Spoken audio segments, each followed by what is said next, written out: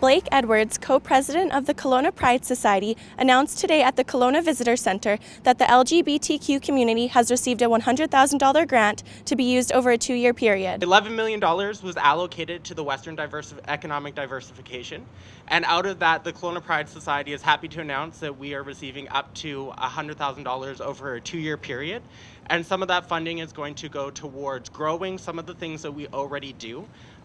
This past year, we saw about 12,000 people come out to our Pride Festival, and some of that funding will go to growing that and encouraging the growth of our Pride Festival. And then some of it is going to go towards a new initiative that we're announcing today, which is called Out in the Valley, which is going to be your newest, queerest wine festival for the region. So we're teaming up with BC Wine, Cider, and Spirits to host one of those events coming up in November.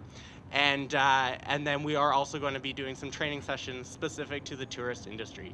So we're really excited to announce the funding, and I have some special guests here to chat about what that's going to do for our community. So I'd like to invite Colin Bazaran, our mayor, up to give a few words.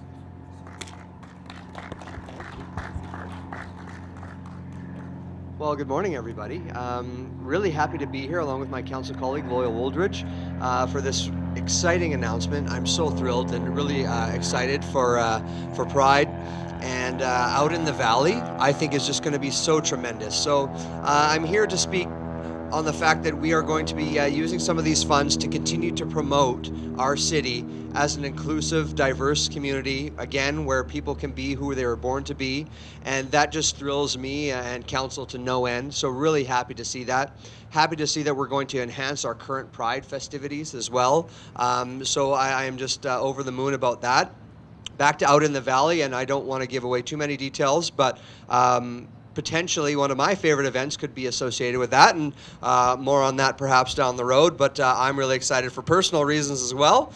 And I'm really thrilled with the work that Blake and his team are doing to continue to promote Kelowna as an amazing place to live for everybody, a community where everybody can feel welcome. For more information on the new Out in the Valley event, visit KelownaPride.com. For Castanet News, I'm Miriam Halpenny in Kelowna.